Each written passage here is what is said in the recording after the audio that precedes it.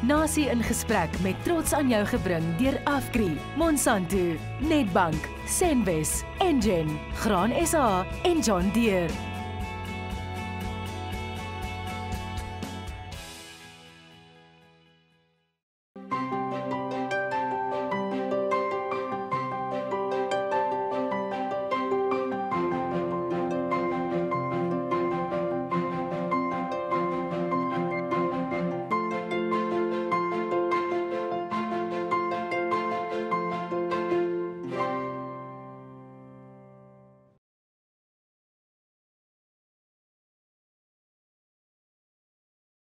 Welkom by Nasie in gesprek.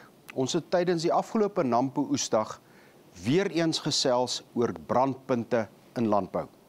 Ons gaan spesifiek kyk na die gesprek wat Eusebius McKaiser van 702 in Cape Talk gehad het oor grondkwessies.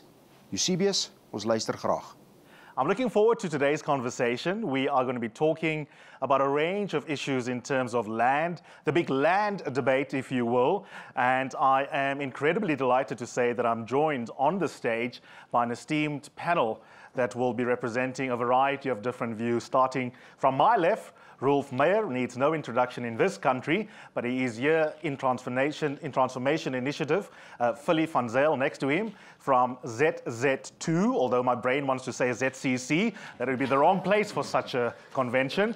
Next to him is, of course, Prince Mashela, well known for not mincing his words, fresh from a fight at the Constitutional Court yesterday. He is a South African political analyst. On his left, Johannes Moller from Agri SA, and last but by no means least, the DG of the Department of Agriculture and Forestry and Fisheries, Mike Lengana, because the state is a very important discussant in this conversation. So thank you so much to all of you for being here.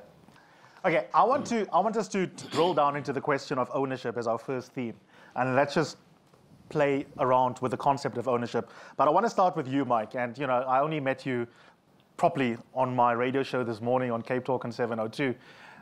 He's got land, so I'm trying to become his BFF. Being a farmer yourself. But unfortunately, I don't know what to do with an honest public servant. It's such a rare beast, especially at DG level. And his political principle. I had Mike on my show. I also had his minister on my show. And both of them were admirably honest on this question of title deeds, ownership, and also, he didn't want to use a strong word, but the minister actually conceded. He said, yes, it is a disgrace. He signed up to that word that we have 450 black commercial farmers in this country. That's the number I heard last night. And you said that you've been trying to persuade colleagues at an interministerial level to take more seriously the question of ownership. So why are you failing? You are in the state. You've been given power by Rolf and Cyril through the Constitution. Why haven't you done what you say we should be doing, Mike, on the question of ownership? It's a very painful one that us who are affected by this issue of ownership deny one another the opportunity to own land. It is indeed, I think the minister was correct, it's a very sad admission, because we all have agreed in various lekgotlas that land, the title deed must be given. We even put conditions. If you feel that you are going to sell the land, put a condition precedent that you are not going to sell this land without offering it to me as government first. What is this fear? Even the ANC charter, land shall be utilized by those who own it, not those who rent it. Yet we have got part of among our colleagues, those who are insistent on not trying to release land. And I think it's a debate that is maturing. Because for the first time, we are sitting inside as government officials and saying this is wrong publicly. And that was never done before. We are saying to the public, what you are talking about is what we also recognize, and we are working with you to make sure that this thing happens. And I'm definitely sure the minister is hearing this. And if they gave me a call, I would have loved him to be here, because he would have spoken, at least you and for us all to understand. And I think, secondly, black farmers cannot be productive without that title deed. The 450 commercial farmers was brought by me. I'm not trying to... Once I saw these emergent farmers, they are emerging all the time, I said, then let's put a figure. And that peak figure of 450 is actually 50 per province. And I sat with my team and said, where do we start? Once we agreed that this should happen, I went to the president and presented the benefits and the value proposition for doing so. They bought into it. Indeed, it is far less. It's similar to the issue of jobs. To do 2030 vision of 1 million jobs, and you're not contracting it to the department that should do this. And you are acknowledging that agriculture is that department that has opportunities for job creation. Yet when you get in, no one knows who's going to do it when. It's sitting there. So somehow, therefore, the public debate is allowing and saying to the government, you are accountable. Begin to be, one, transparent. Secondly, begin to do things that we voted you for. And that question, the last one that we voted you for, is beginning to be more realistic right now. So the inclusivity is also saying we all belong together. You have got skill, I'm trying to get this skill, let's partner. And we have seen the results of those partnerships. And I'm here to say, even on recapping, we are going to enforce partnerships. Prince, I'm going to come to you in a second, but I just want to ask Johan. Johan, you told me while your face was being made up with all sorts of powder next door in the green room that you want a practical conversation, pragmatism. Ideology is not going to get us anywhere. For those of us like myself who have very low levels of literacy when it comes to this part of the economy, can you sketch us a picture, and for the people at home, what is the impact of not giving title deeds when it comes to your desire to forge partnerships? Yeah. How does that undermine your willingness to form partnerships? You see, maybe let me just start at a slightly different point. You know, I think in a lot of people's minds, land reform is just about transferring land from white farmers to black ones. I'm going to be quite frank and straight about this. But it's not. Why can't a successful black farmer not be empowered to buy land with other black or white people as partners, and in that way promote land reform? Why are they excluded? Why are farmers in the former homelands excluded from this process? And that's what it's all about for us. And I fully agree. It's the basis of our policy that the partnerships should be at least the starting point for the next decade or whatever, in ensuring that land reform will become an economically viable process, and ensure that we keep on feeding the nation during this transfer period. Let me give you an example where I come from. There were a lot of small farmers, and all of them had land, 2-3 hectares of irrigation land. What we've done through the dried fruit technical services, our commodity organization, is not giving them any other land. Most of those farmers, you know, took jobs in town and so on. And we've trained them on the one hand, and while we were training them, we planted their land to the newest cultivars to produce raisins. Their average turnover now, without getting a square centimeter of extra land, is over 500,000 Rand a year. That's a good starting point in agriculture for somebody to become successful. All of them have moved back to their land as successful farmers, and they are now expanding. And that's the approach that we should be using. We should be training people as entrepreneurs so that they can employ some of the unemployed people in South Africa. Coupled with agriculture's long value chain, and also promoting new technology of processing and so on. In agriculture, we can do a lot and go a long way towards alleviating unemployment in South Africa from agriculture view. But just giving people more land without any skills, any support, any training is not going to do it. Prince, you wanted to jump in? I wanted to jump in because, and then let me warn you, I'm going to spoil the part. I wanted to jump in because, you see, it may sound, I suppose the rules of politeness will demand that we should be nice as panelists. But I think we must forget them for a minute and tell each other the truth. Here is the truth. If you hear a senior government official speaking as if he's an NGO representative, you must know you have a big crisis as a society. When the Afrikaners in 1913 decided that they want to kick black people out of land, they want to get rid of sharecroppers, they didn't speak like NGOs. They simply passed a law. They put the weight of the state behind that. They empowered their people. In the 1920s, they pumped subsidies to subsidize Afrikaners. Afrikaners are farmers not because they were born farmers, but simply because they were assisted by the state.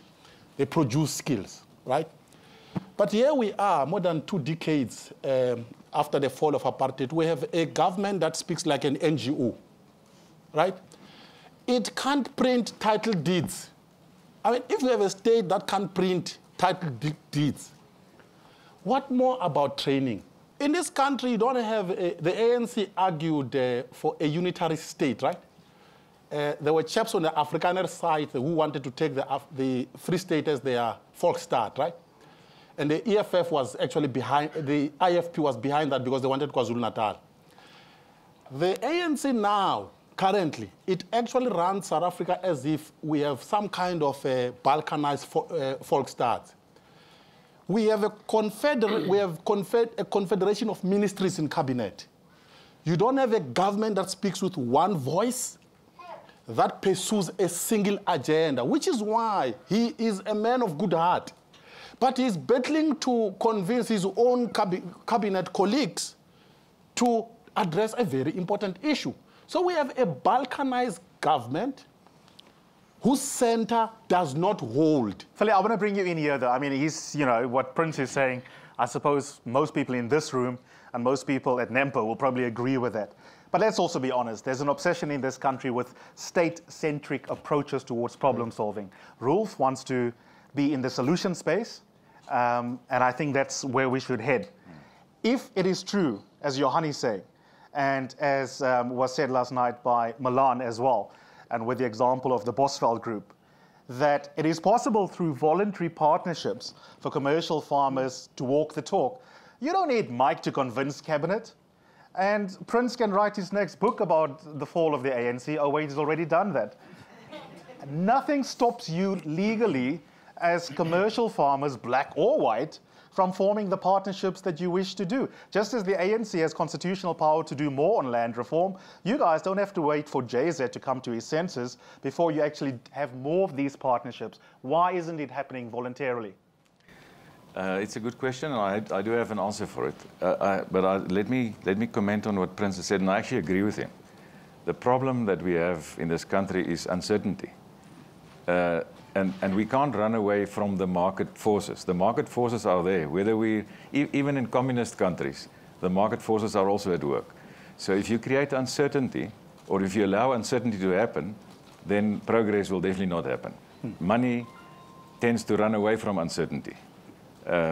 So your direct question, why don't we have more partnerships?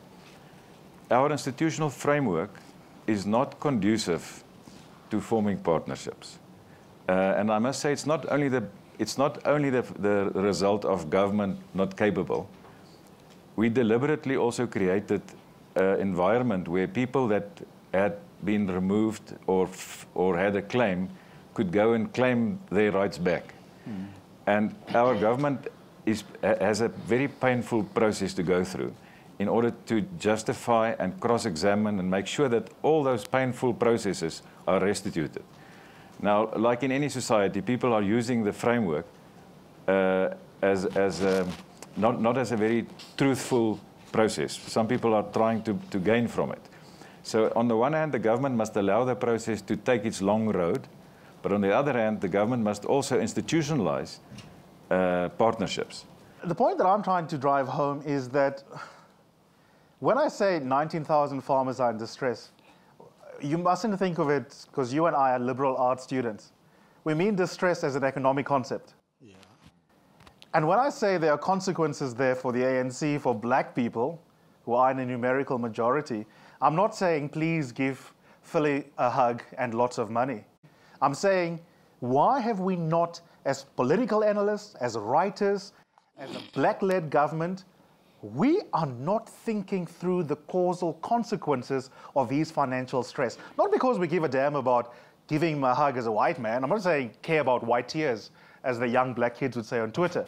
What I'm saying is, does it not surprise you as an analyst, both in our work, but also just looking at the state, that we are sitting on a ticking political time bomb, which will come back to bite us in our democratic behinds if we don't care about those commercial farmers? Whether they're black or white is neither here nor there. The political effect will be the same.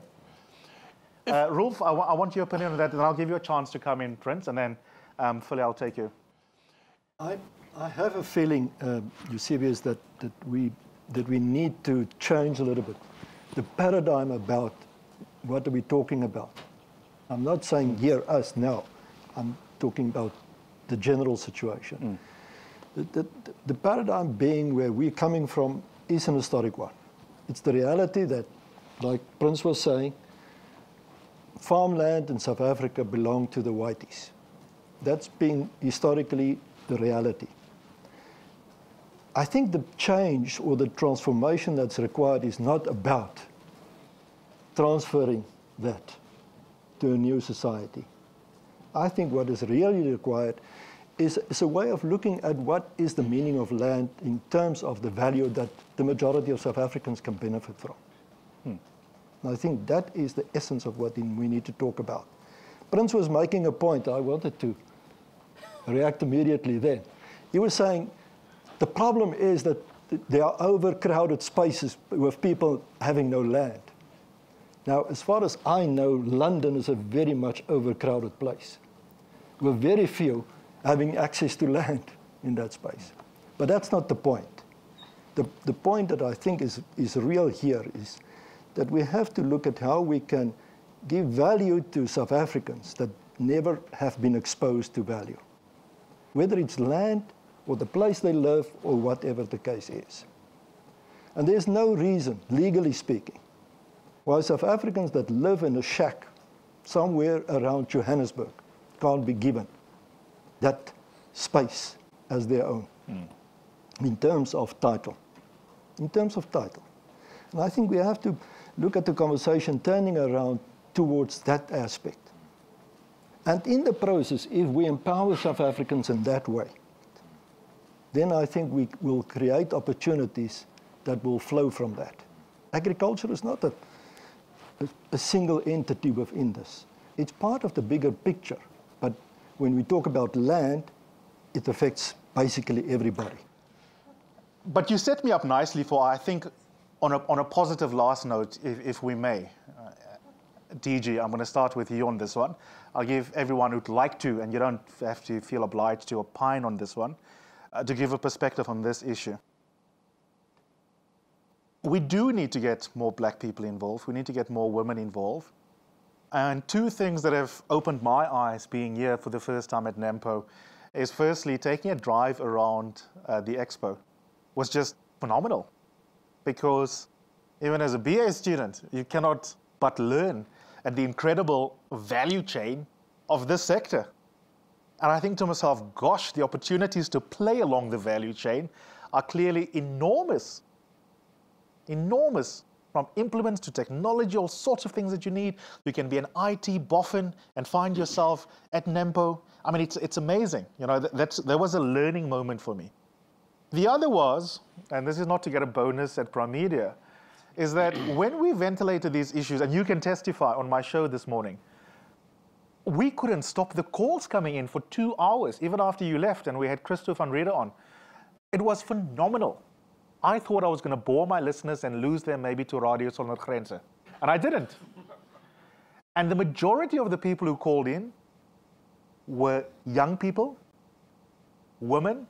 He spoke to black women farmers. Prince doesn't know they exist. They do exist. We just don't profile them in the media. So here's my question to you.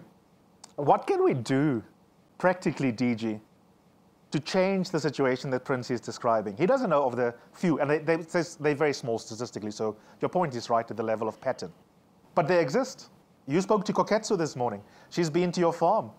You have traded war stories about farming with this young black woman, and many others who called into my show, and I was astounded.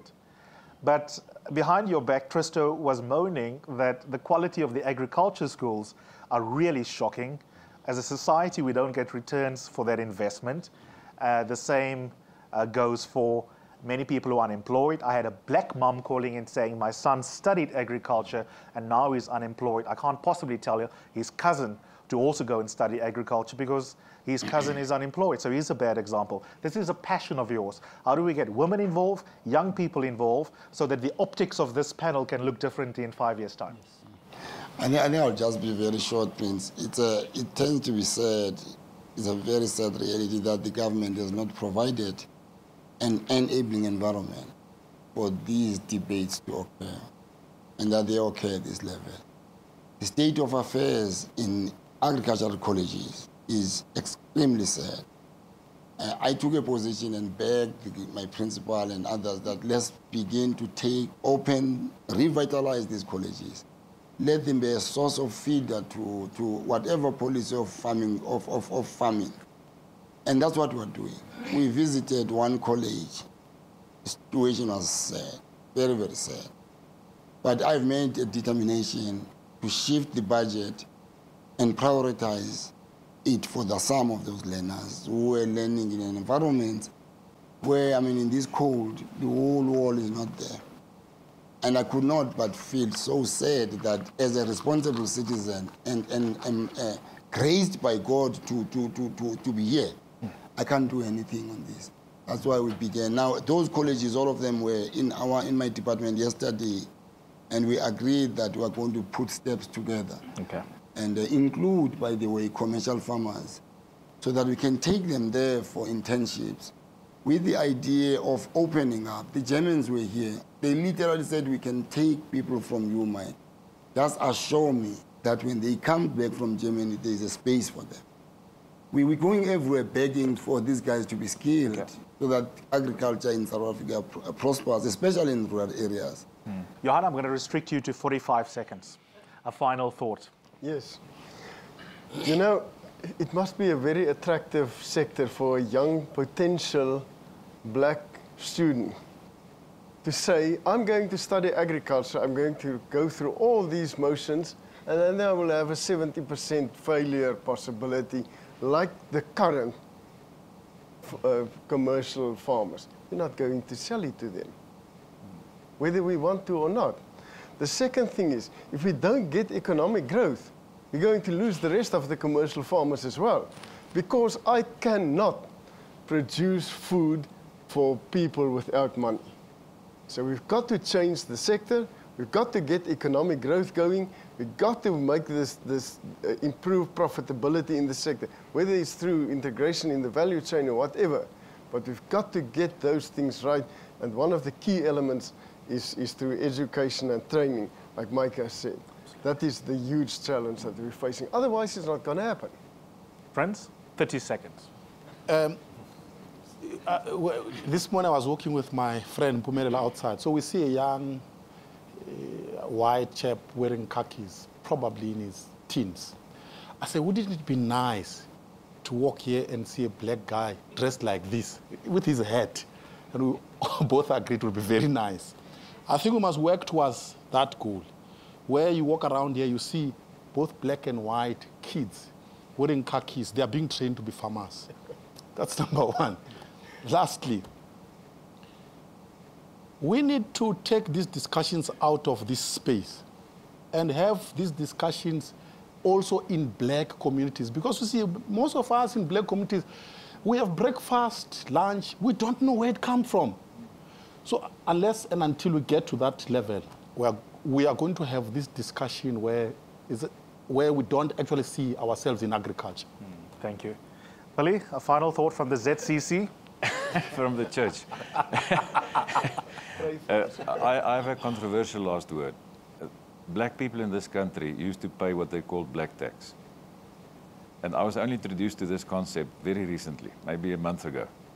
And I was born here, so I didn't know about the existence of this terminology.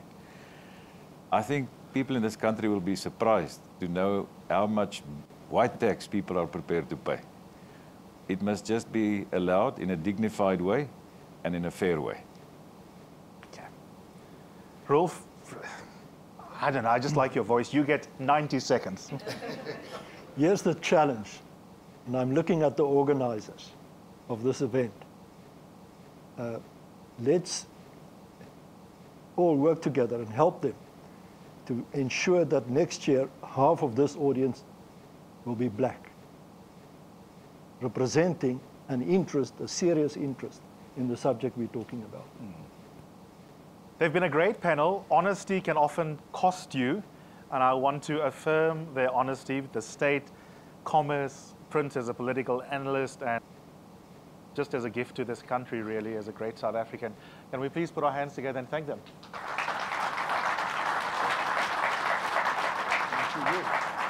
Thank you. Thank you for joining us. Remember to follow us on Twitter and visit the website nationinconversation.co.za.